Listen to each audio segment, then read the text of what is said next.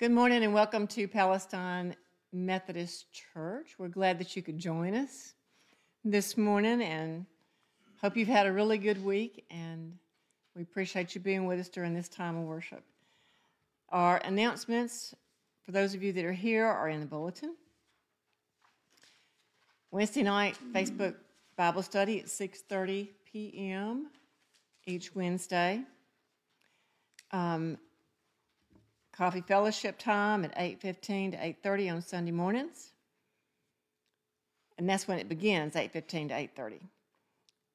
That Tuesday is February 13th at 5 p.m. And I'll have a sign-up sheet next week that we can bring. Food that we can bring.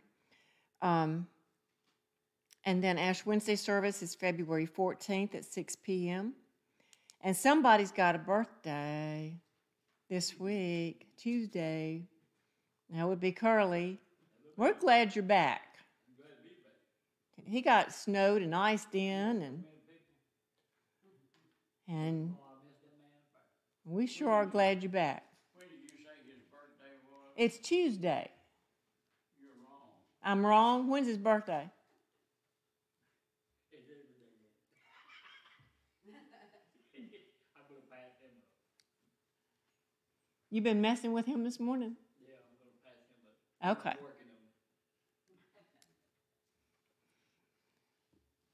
on it. And we've already had the experience of snow or ice covering the road and church service being canceled, so I think y'all know that real well. Are there any other announcements we'd like? Good morning, Linda. I didn't get back there to hug you this morning. This one over here. Linda Faye, not Linda Carolyn. You know, we could go ahead and sing happy birthday. I think that'd be good. Happy birthday to you. Happy birthday to you. Happy birthday, dear Curly. Happy birthday to you. And many more. And Woodrow is in the house, and we're so glad that he's with us again today. He does really good. I just still think we need to take him into the membership. Let's bow and join in the opening prayer together.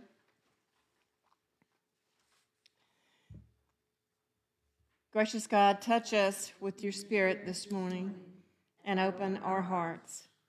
Set us free from the bondage of our sins and give us the hope of the abundant life which you have known to us through your Son, Jesus Christ, who lives and reigns with you in the unity of the Holy Spirit, one God, now and forever. Amen. Call to worship is on page 859 of the hymnal. It's Psalm 147, verses 1 through 12, and then verse 21.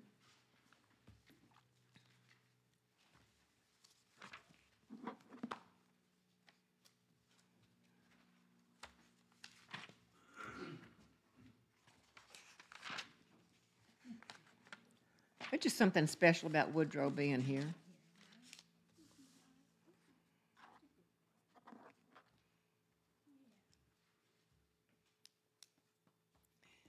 Praise the Lord, for it is good to sing praises to our God. A song of praise is fitting. The Lord builds up Jerusalem and gathers the outcast of Israel. The Lord heals the brokenhearted and binds up their wounds. The Lord determines the number of the stars and gives to all of them their names. Great is our Lord and abundant in power, whose understanding is beyond measure. The Lord lifts up the downtrodden, but casts the wicked to the ground. Sing to the Lord with thanksgiving. Make melody upon the lyre to our God, who covers the heavens with clouds, prepares rain for the earth, makes grass grow upon the hills. The Lord gives to the beasts their food, and to the young ravens that cry. The Lord takes no delight in the might of a horse, nor pleasure in the strength of a runner. But the Lord takes pleasure in the faithful, and those who hope in the Lord's steadfast love. Praise the Lord, O Jerusalem. Praise your God, O Zion. The Lord strengthens the bars of your gates, blesses your children In the midst. Makes peace in your borders, fills you with the finest wheat. The Lord sends forth commands to the earth. The Lord gives snow like wool, scatters hoarfrost like ashes, casts forth ice like morsels. Who can withstand its cold?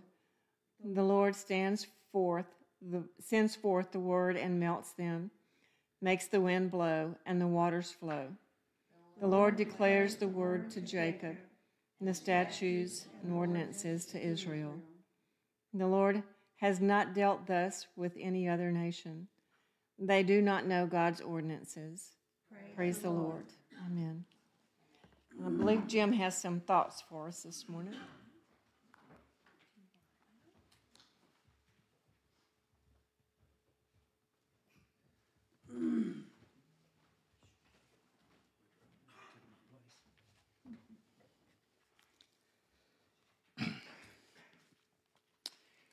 I think it was Tuesday morning.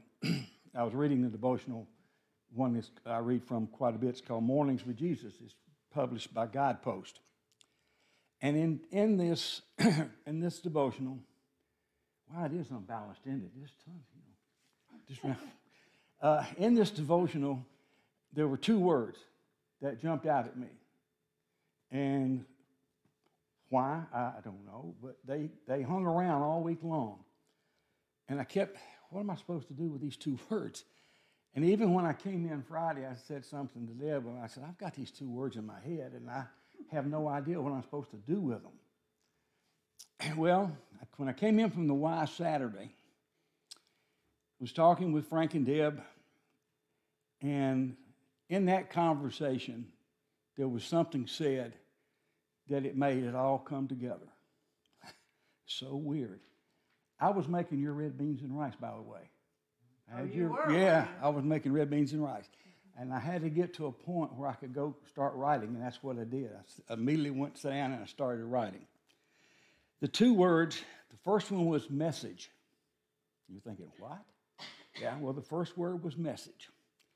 Now, Webster says that a message is a verbal or written or recorded communication that's sent to, given to, left for any recipient. Message. The other word was messenger. You think, well, everybody knows what a messenger is. But Webster says that a messenger is one who bears a message or takes a message or communication from one person to another or one place to another. In another publication that had multiple definitions, but the one that fit what I'm going to talk about today, it says that the message is a conduit or a vessel through which a message can be sent. Now, we've all heard of vessels as far as scripturally. We are to be the vessel. I mean, that's, the message is supposed to come to us, through us. Well, I decided to find out, what does Webster say about a vessel?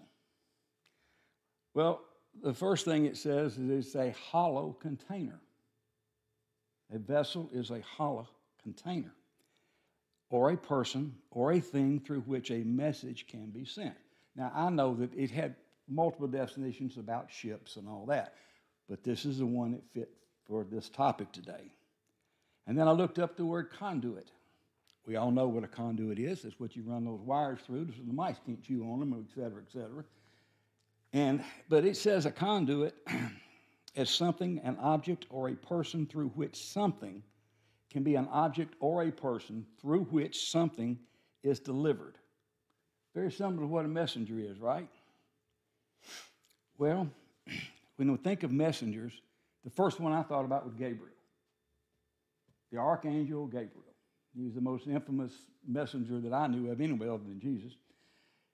Gabriel, of course, visited Mary, visited Joseph, visited Zechariah, and visited Daniel. So he was God's messenger. He took messages directly from God, and he delivered that exact message to that particular person. And then I thought, while I was thinking about Gabriel as an angel, I thought, well, where does that word come from? So I looked up the derivation of angel. And one of the definitions, it says it's derived from angelos, which is Los Angeles. Angelos means one who brings a message. I thought that's kind of fitting for what I'm going to try to talk about anyway. Timothy says, 2 Timothy in 2:15, he says, do your best to present yourself to God as one approved, like a worker who has no need to be ashamed, as you justly handle the word of truth. I think what Timothy's telling us here is that do your best to represent God. If we say we're one that's being approved, then we need to do our best to be truthful and just with the word that we transmit. In order to be an effective vessel or conduit, it would be important, now remember the definitions, it's through which something goes. In order to be a good conduit or a vessel, we would have to transmit or emit the message, the word, correctly and justly. So if we can represent God with our love, with our mercy, with our forgiveness, with our kindness, with our acts, those are the kind of things I think Timothy's saying, be just. And be just all the time. We know that the Bible is unequivocally the Word of God. That's where we get our message. That's where it comes from. In order for us to be able to give the message, in order for us to be a vessel or a conduit, we have to understand what the truth is. And the truth is in the Bible. When we can't do what I used to do, I would hold it real close, so hopefully it would, osmosis, it would go in, because I didn't ever flip the pages very much, I can tell you. But we have to get into it to find out what it says to us. Now, I know I'm biblically incorrect 99.9% of the time, and I know that I know about 1/1000th of what I'm supposed to know about what's in the Scripture. But I am learning that it's full of lots of things, lots of answers. For over 6,000 years, the message has been the same. But what's changed? The messengers. The messengers. And without our understanding of the message, we can't be a messenger or a conduit, or can we? As I said, I was the poster boy for doing it the wrong way. I did that for 68 years. I was not unlike a conduit. See, a conduit holds the wires, but it has nothing to do with the wiring. Much like a vessel or a crock of wine. They use a particular kind of crock so it doesn't interfere with the flavor of the wine.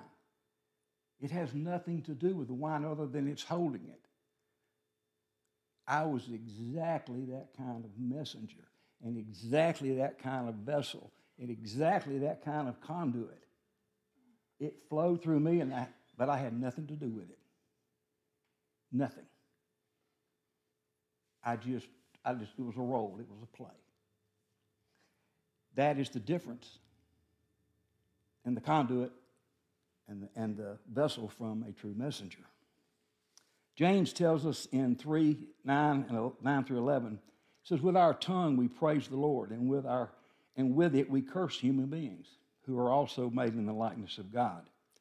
Out of the same mouth comes praise and cursing. My brothers and sisters, that should not be. Fresh water and salt water cannot come from the same spring. what James is saying here to us is that, look, you can't on Sunday say this and then on Monday say this and on Tuesday say this. We have to decide whether we want to have fresh water or salt water.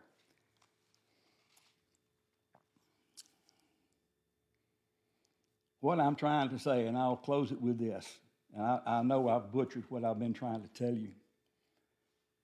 In order to be a conduit and a vessel are appropriate. If we're delivering a message like Gabriel did, God gave us this message and we're going to take that message. But what makes an effective messenger is when the messenger becomes the message. When the messenger absorbs the message, and unlike the crock of wine, and unlike the conduit that have nothing to do with what they have in them, we have to become part of the message, and then we become a good messenger.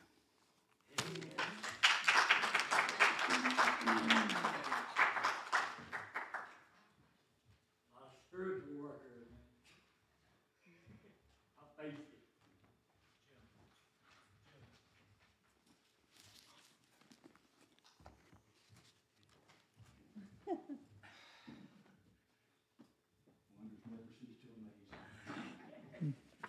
Good morning. Scripture reading today is from Mark chapter 1, verses 29 through 39. Now, as soon as they had come out of the synagogue, they entered the house of Simon and Andrew with James and John. But Simon's wife's mother lay sick with a fever, and they told him about her at once. So he came and took her by the hand and lifted her up, and immediately the fever left her, and she served them. At evening, when the sun had set, they brought to him all who were sick and those who were demon-possessed, and the whole city was gathered together at the door. Then he healed many who were sick with various diseases, and cast out the many demons, and he did not allow the demons to speak, because they knew him. Now in the morning, having risen from a long while before daylight, he went out and departed to a solitary place, and there he prayed. And Simon and those who were with him searched for him.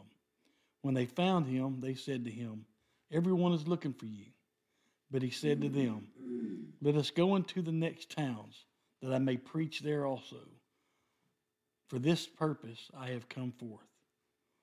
And he was preaching in their synagogues throughout all Galilee, and casting out the demons. Word of God for the people of God. Thanks be to God.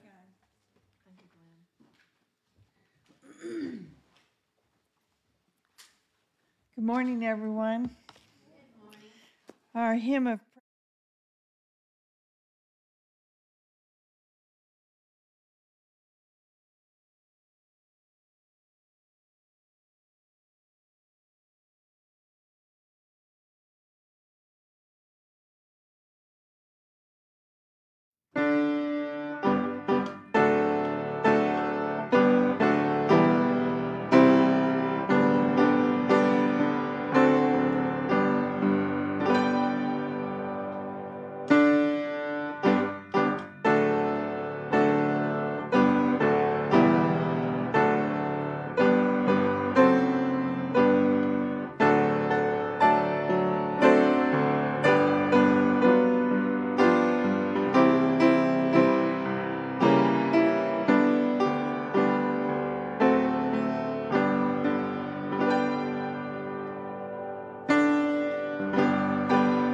Apostles' Creed found on page 881, followed by the Gloria Patri.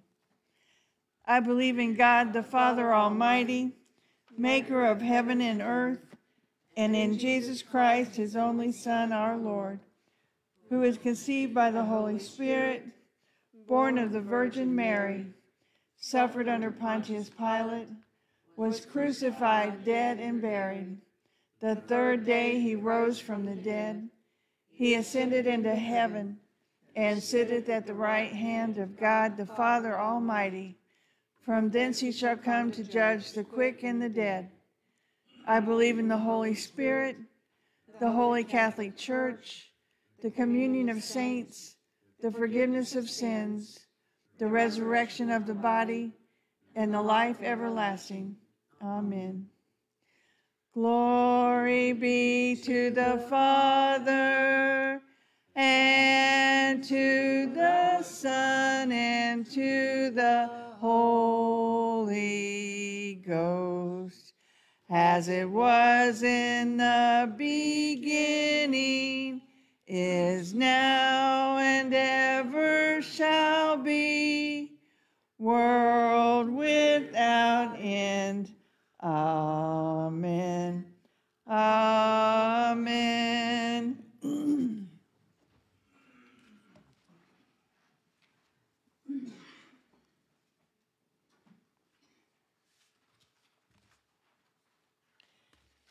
The prayer concerns are on the back of the bulletin. We need to remember Ricky Boyd family and Coach Gibbs family and Rusty and his family as they're going through some family issues right now. Are there any others that we'd like to add or update? Yes, ma'am? My nephew Donald, him and his girlfriend, they just had a baby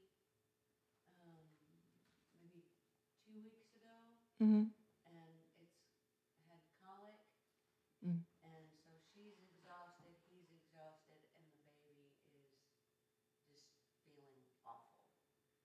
So she's a first-time mom, so she's getting her hands are full. Colicky babies. Yes.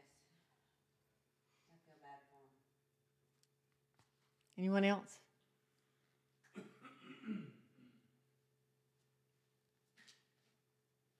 Kathy Herbert says to keep Josh in your prayers. He's having a rough time in the hospital with pancreatitis. Yeah, Josh has been in the hospital since Wednesday? I don't remember. And they're having a hard time controlling pain and nausea and all that kind of good stuff. So if you would keep Josh in your prayers as well. I have another one. Mm-hmm. Mom found out what was wrong with her ankle, Yeah. and she's in really bad pain. I talked to her on Friday, and she's been on medication since Tuesday, and so far it doesn't seem to be helping. Oh, really? Yeah. Well, they need to kind of check on Miss Jeannie again, don't they? Yeah, she thought it was a blood clot, but it's not. It's cellulitis. Yeah, cellulitis. So she said it's hurting really bad. She has. It should be getting better by now. Well, I talked to her on Friday, and she's not doing very well. Oh, I hate that. Anyone else? Do we have any joys we'd like to share? I do. So Joy Curley's here. Our granddaughter, Katie, took her registered nurse certification board, and she passed. Oh, good. Lord, I'm so thankful that Jesus has walked with her during this journey. It has just been so hard. You know, her mom's a single mom, and you know they've walked through the fire, so to speak, and has come out. And I'm just so grateful to God that He's been with her in this journey, and I pray that her efforts are fruitful. But we're very, very happy for her. That's great. That is really great. I've got another joy. The last couple of days has been sunny and Yeah. really nice out. I'm happy about that. Yeah. It's always good to get these kind of breaks during February, especially after we have been in ice and all that sub-freezing temperature for a week or more. She was home for a week. Now, you know that's bad when Nissan's going to close down for a week. Oh, yeah, they don't normally do that. Yeah. But spring is not here yet, even though it might feel like it. I'm sure we'll have a couple of more bouts of this winter stuff. Any other joys? Yes, sir? Jean Child says her leg is getting better. Oh, good. Good. She's get, that's another joy. I'd just like to say something about Ricky Boyd here. Okay. His daddy taught Sunday school class here for years Did when I he? was a boy growing up. His daddy was one of the finest men I ever knew. Him and his wife both are buried out here. Yeah. But anyway, his name was Wilford Boyd, Wilford Boyd. and he was one of the nicest men I ever knew. Well. Anyone else? Let's bow.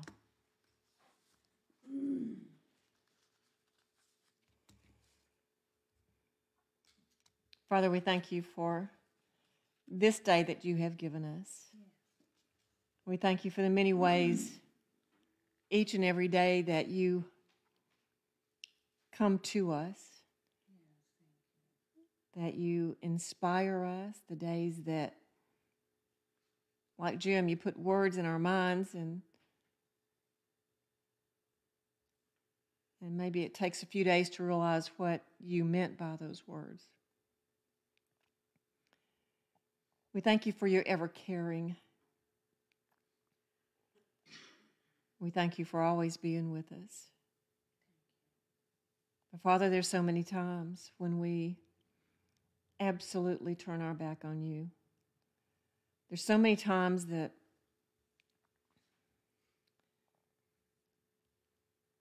we, like the Israelites, go into hiding.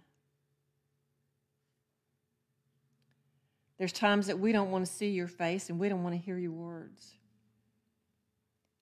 There's times when we become self-absorbed.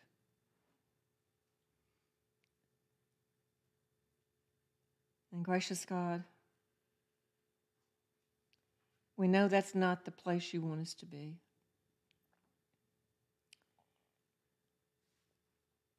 I ask that you help us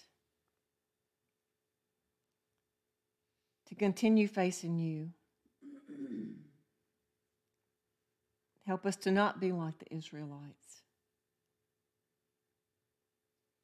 Your grace and your mercy are things that we really can't live without. Continue to be with us,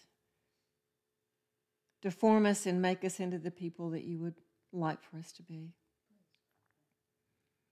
And Father, for those who are in grief this morning, I ask that you comfort them and bring them peace. For others who may be going through different tests, or perhaps are in hospitals or nursing homes, or recovering from health issues, I ask that you be with them, their medical staff, their families. Father, there's people out there today that they may be having financial problems, and we ask for your leadership and guidance for them. And for others that may be having relationship problems or family problems, we ask that your arms surround them, lead them and guide them, and help open their eyes for the things that they truly need. I ask all this in Christ's name, who taught his disciples to pray most perfectly by saying, Our Father, who art in heaven, hallowed be thy name. Thy kingdom come, thy will be done, on earth as it is in heaven. Give us this day our daily bread, and forgive us our trespasses, as we forgive those who trespass against us. And lead us not into temptation, but deliver us from evil. For thine is the kingdom, and the power, and the glory forever. Amen.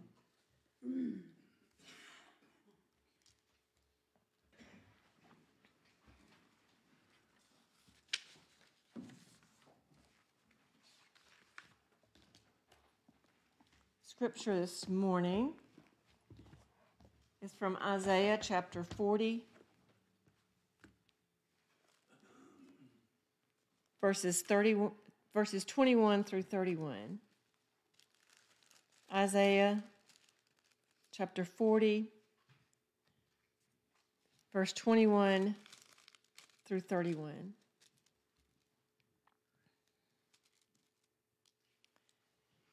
Have you not known? Have you not heard? Has it not been told to you from the beginning?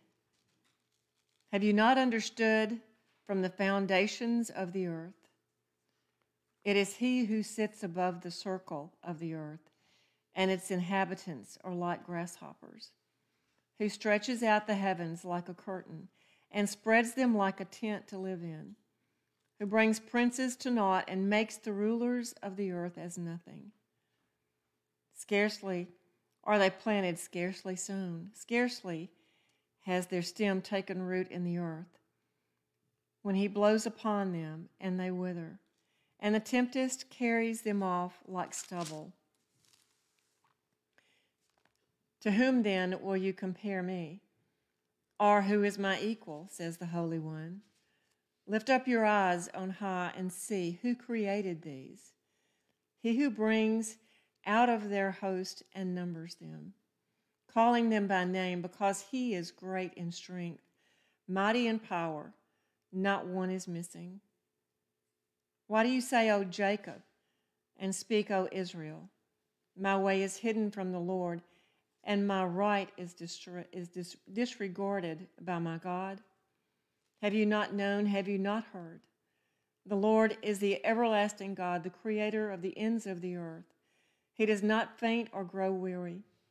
His understanding is unsearchable. He gives power to the faint and strengthens the powerless. Even youths will faint and be weary, and the young will fall exhausted.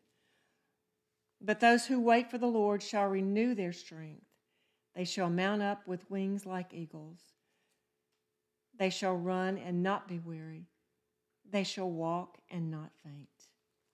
May God add his blessing to the reading and hearing of his words. During the time that Isaiah wrote these words to the people of Israel, they were in exile. And it seemed that that was one of their favorite places to go throughout the Old Testament, was in exile. This was a Babylonian exile, not the Egyptian exile. And God called several of his prophets to go and comfort his people Israel. They had lost hope. They had been, a lot of them had been in had been in exile the majority of their life.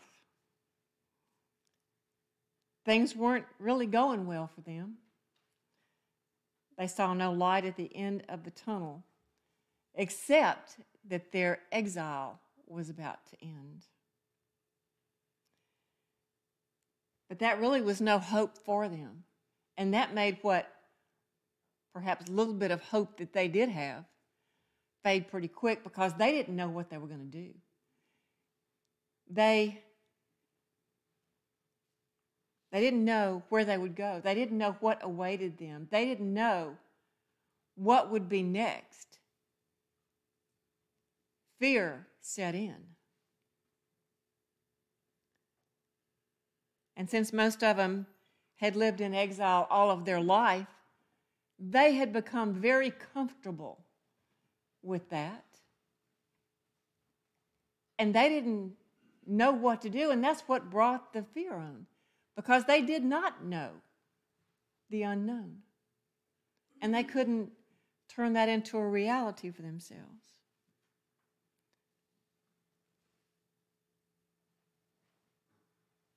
They were stuck, afraid to walk out on a new road, because they would have to leave their uncomfortable.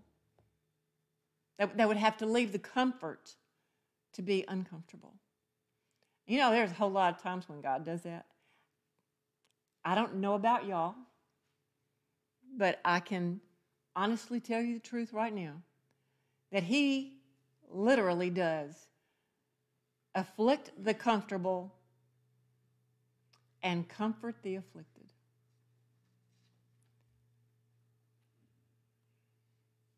And I'll just leave it at that. If he does that to y'all, y'all already know it. If he hadn't, well, just wait. He will.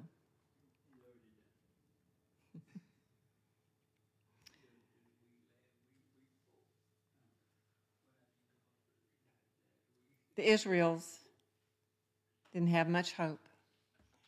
And after thinking where they were, where they had always been, they couldn't leave their home, a lot of them, because their home was in exile.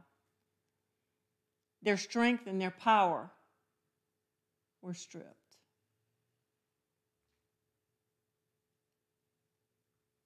It'd be kind of like opening up a bird cage to a bird that had always been in that cage.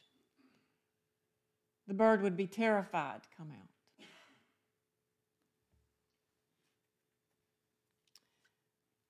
I think if most of us were in that situation, we'd be saying the same things that some of them were saying, that their way was hidden from God. That they had been disregarded by God. In other words, they would be saying, you know, God really doesn't care about me. Look at the situation I'm in. He doesn't hear me. He's not looking down on me. He's not lifting me up. He doesn't understand what I'm going through right now. And all the while, they're sinking right back into themselves, even more than they were before. Because what they're really trying to do, and what God's trying to do, is pull them out of themselves to be like the opening of a brand new spring flower. But they didn't want it. They didn't want it. They didn't want to change. They wanted to stay just like they were, because that was just good and fine with them. Why do I need to get out and walk a new road? Why do I need to go to a new place? I'm comfortable back here in exile. I'm grateful to be a prisoner of my own doing.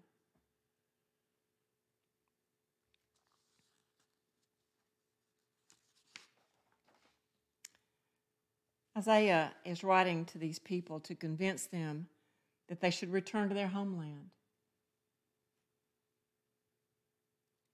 They should return to their homeland. But there again, if you've lived most of your life in exile, you've already settled down there. You put up stakes, you got your house in order, you ain't going nowhere.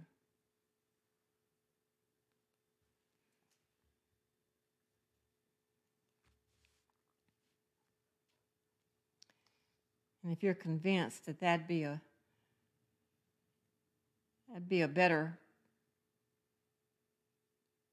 place for you to stay than going to your homeland,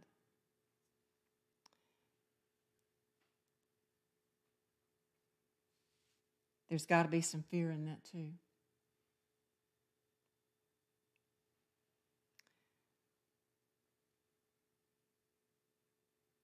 If you tried to return, who would keep you safe on the road? Who would be there with you?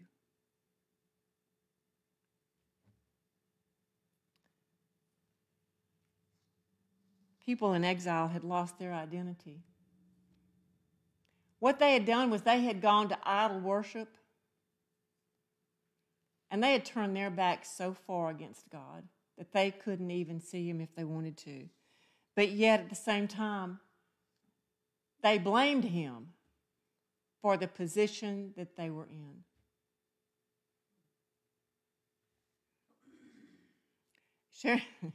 Sharon had a coffee cup this morning that said, "Do we give God headaches?" I just happened to think, that was the coolest coffee cup. Do we give God headaches? Well, you know good and well we do. We do. Did our kids give us headaches? Well, look at it like that.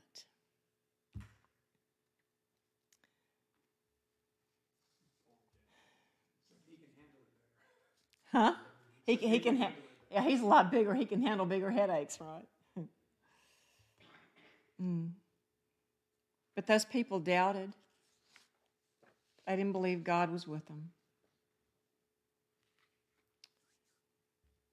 They put more hope and trust into temporary things than they did in eternal things. I wonder what would happen to the world if people put more hope into eternal things. I wonder what priority list would be in this world.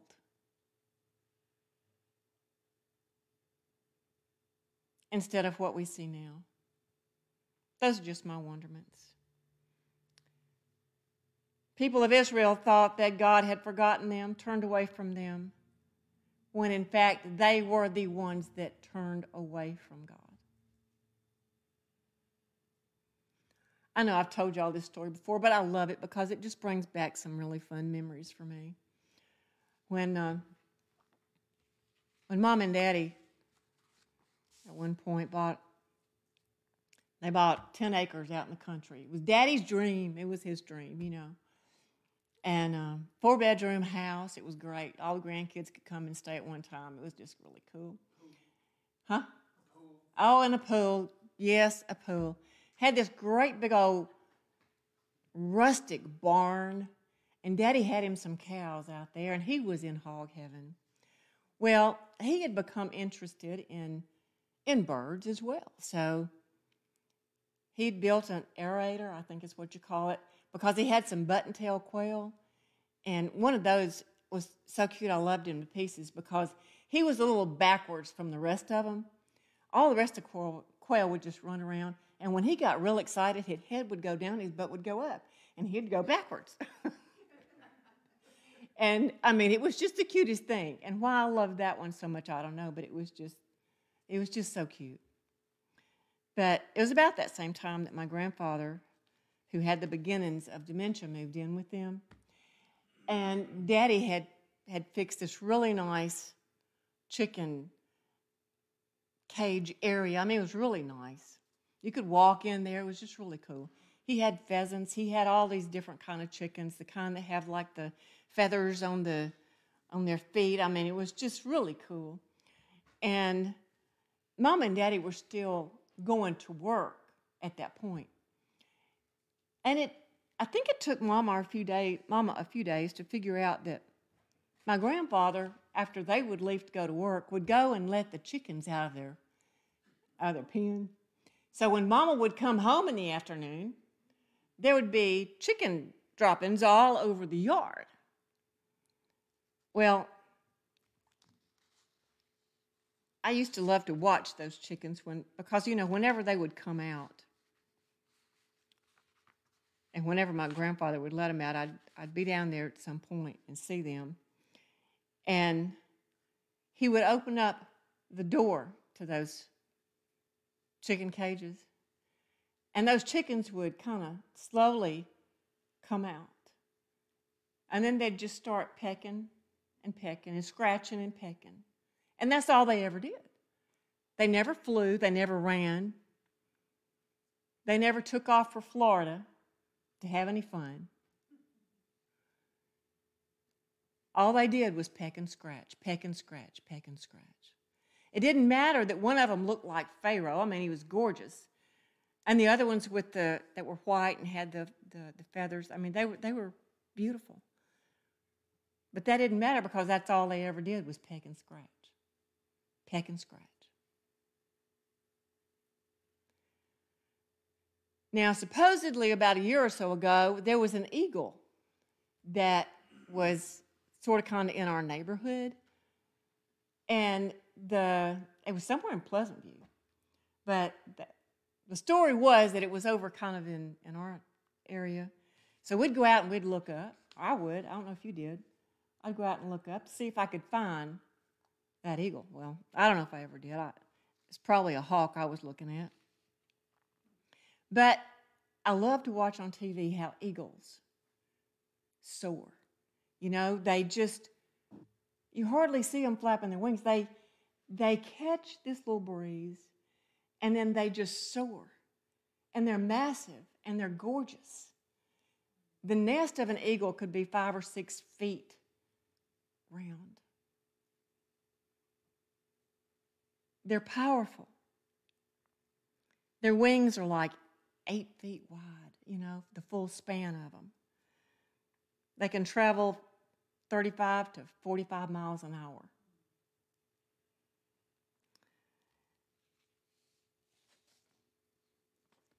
They don't have to eat often. They don't scratch, they don't peck. Their eyes are 10 times better than human eyes. They are focused. They know where they're going. They know what their purpose is. They don't wander around like chickens going nowhere, pecking and scratching, pecking and scratching. They are free to soar new heights and, and new adventures in areas that maybe they've never been before.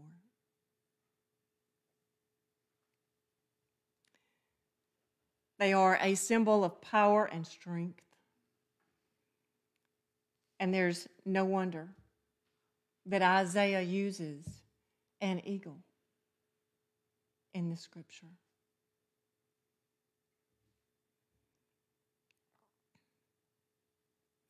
There are times when we, like the Israelites, feel we have no hope. We feel God has abandoned us. That He doesn't care about the mess we're in. That He can't hear our prayers, and maybe He doesn't want to if He could.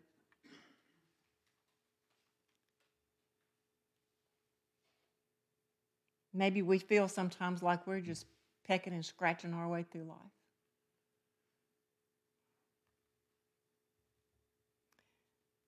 But God sends a message of hope,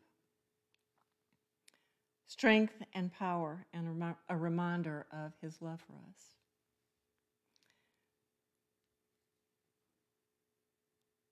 He says, "Come to me, you who are weary and heavy laden, and I will give you rest."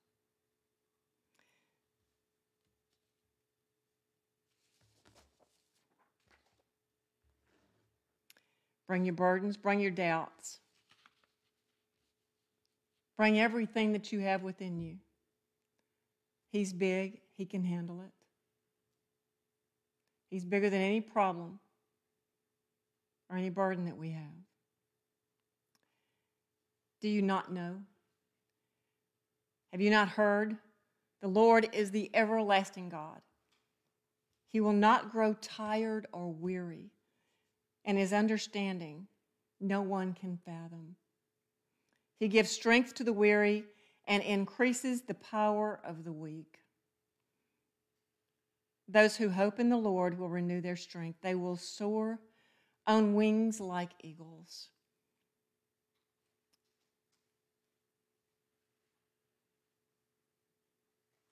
They will run and not grow weary. They will walk and not be faint.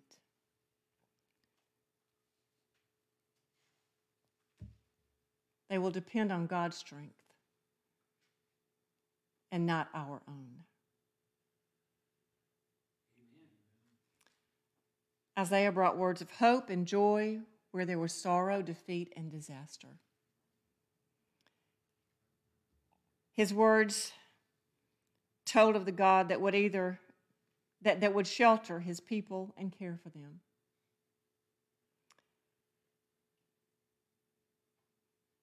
God's saving love to all humanity.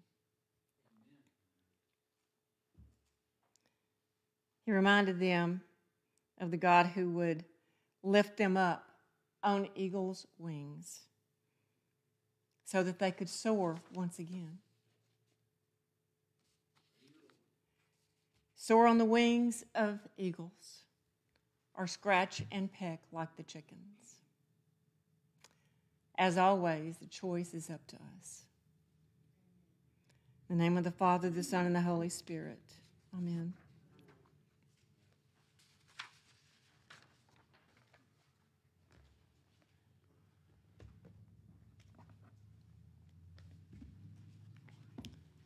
Curly James, since you have not been here in a month, would you assist in serving communion this morning? Thank you. I'll let you know when. If you would turn to page 12.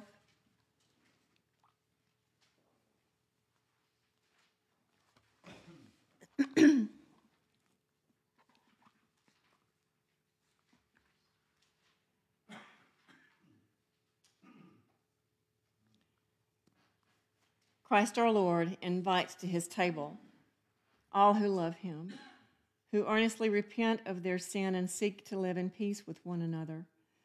Therefore, let us confess our sin before God and one another. Merciful God, we confess that we have not loved you with our whole heart. We have failed to be an obedient church. We have not done your will. We have broken your law. We have rebelled against your love.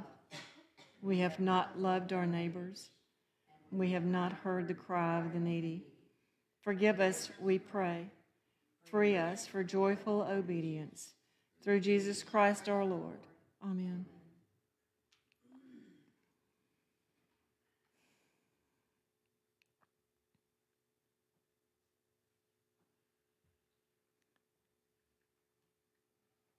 Hear the good news. Christ died for us while we were yet sinners. That proves God's love toward us. In the name of Jesus Christ, you are forgiven. In the name of Jesus Christ, you are forgiven. Glory to God. Amen. On page 13, under the Great Thanksgiving, one of the musical settings, I'm sorry, my mind is just not good this morning. Not that it ever is. The Lord be with you, and also with you. Lift up your hearts. We lift them up to the Lord. Let us give thanks to the Lord our God. It is right to give our thanks and praise. It is right and a good and joyful thing, always and everywhere, to give thanks to you, Father Almighty, Creator of heaven and earth, and so with your people on earth and all the company of heaven, we praise your name and join their unending hymn. Holy, holy, holy Lord, God of power and might, heaven and earth are full of your glory. Hosanna in the highest.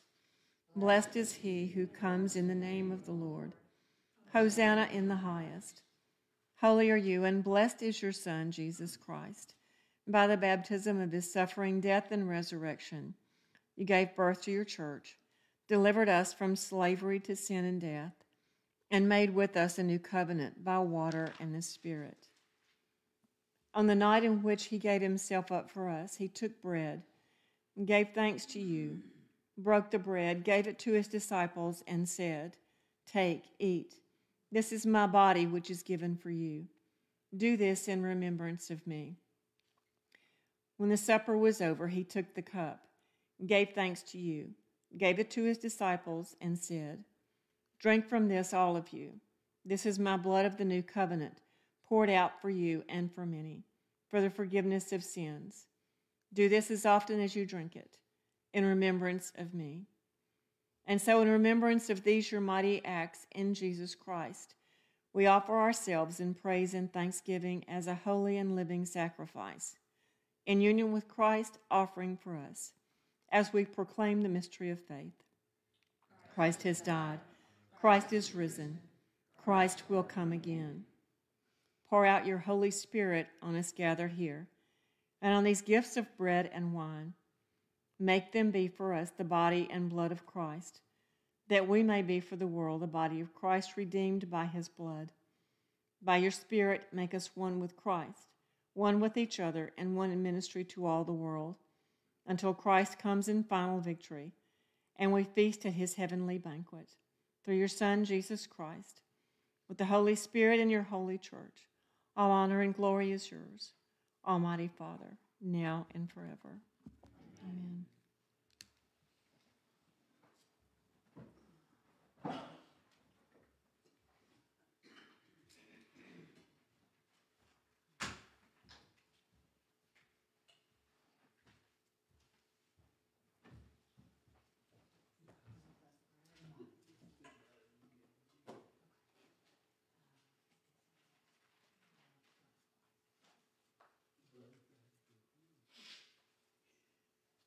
Any funds left on? Go forth in peace. The grace of the Lord Jesus Christ and the love of God and the communion of the Holy Spirit be with you all. Amen.